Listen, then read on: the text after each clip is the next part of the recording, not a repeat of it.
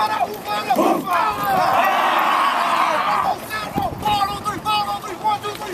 about a big Kaua'i welcome? 2013 UH Warrior football team.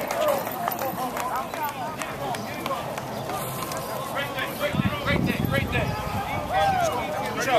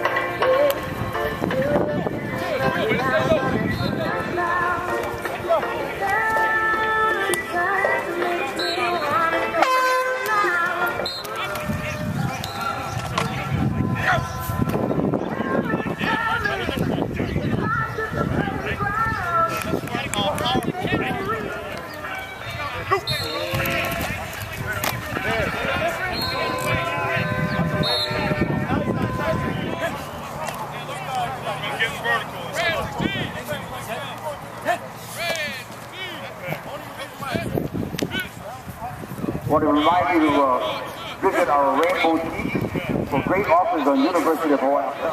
Talk, let's go, rock, ready. There we go. Next way.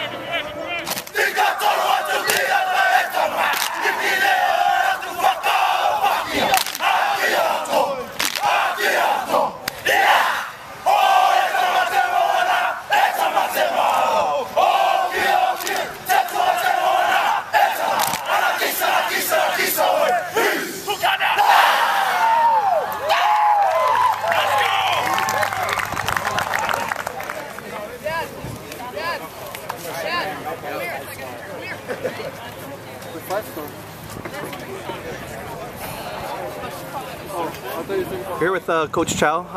Coach, what do you think about today's practice? Well, it was fun. It was fun to be here. It was a privilege to be here. Thought our guys worked hard. We're still making some mental type errors that we have to eliminate.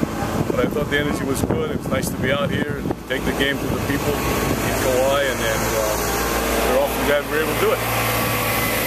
You know, this is your second year island hopping. The team has done this for the past several years.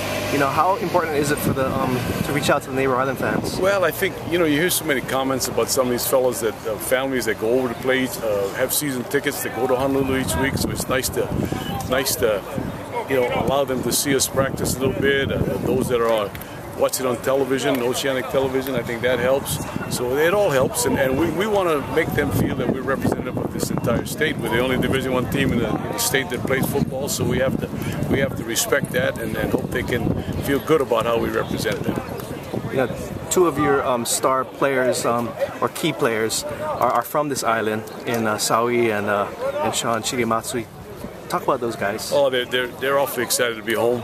They're both, you know, they need to be our leaders. Saui needs to get healthier and be one of our leaders on defense. Shig is one of our leaders on offense. Their parents have been unbelievable in their hospitality, and it's just fun to allow them to come home. And you know, they're both older guys, and it's nice to see them feel what Kaua'i is all about. Okay, we're here at defensive lineman Saui Matangiese from Kaua'i.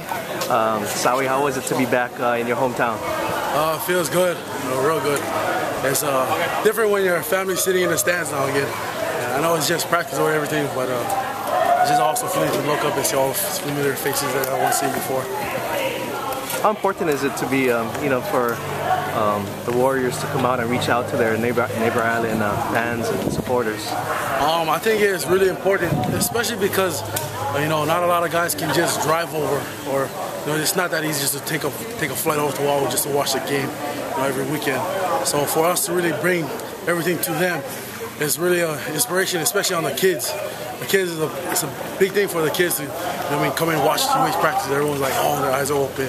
You know, I helped out some of the teams out here, and even when it's just me showing up, they're just really excited to see me. So when we bring the whole team over, now everyone's eyes are just open. They're asking trying to get around all the boys.